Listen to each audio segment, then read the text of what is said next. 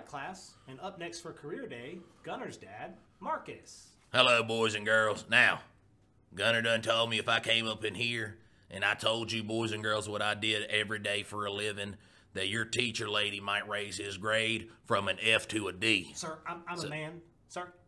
You're a man? Yes. Or are you one of them bi-gender people?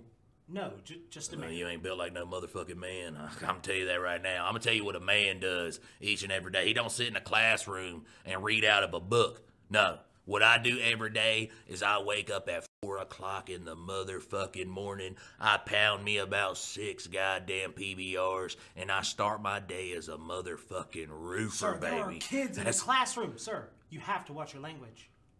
Listen, I ain't ever fought one of them bi-gender people, but there's that. Listen, if you have never been to the dance, I will absolutely be your partner, baby. It's not about that. Are you feeling froggy? No, this is my classroom. You feeling froggy? Because you can leap, baby, any time of the motherfucking day. I'm telling you right now, I've already been through about 12 PBRs, kids. You know what PBRs? Pabst Blue Ribbons, baby. Made for roofers, to give us the fuel we need to put a roof over your head, over your little teacher lady's head, too. That's what we do. All you little kids in here sitting down with your laptops. When I was in school, when I was your age, I was on top of a motherfucking roof because I didn't have time to sit my ass in a classroom and read out of a book like a good little student. I was already motherfucking getting it. Now, any of you kids know what fiberglass is? No, you motherfucking don't, because you ain't worked a day in your life.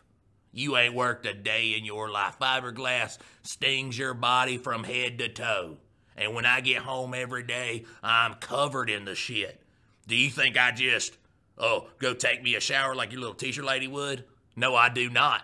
Because I just got done with a day full of roofing, so my testosterone is pumping. So I walk my fiberglass self into my wife's bedroom and I mount her like a motherfucking steed, baby. I promise you that. I promise you, when I get home, I'm about 4 inches deep in my wife and another 4 waiting to go. Sir, there are children in here. I told you have to be appropriate. You wanna know what my daddy told me about interrupting a man during his speech? What? That's what the fuck he told me. Now, any of you kids want a motherfucking job? Because I'm gonna tell you what, I ain't ever made it to, what grade are you kids in, the 4th? I ain't ever made it to the 4th grade. So I'm gonna tell you what, you're already gonna have a leg up on every motherfucking person that already does this job. I promise you that.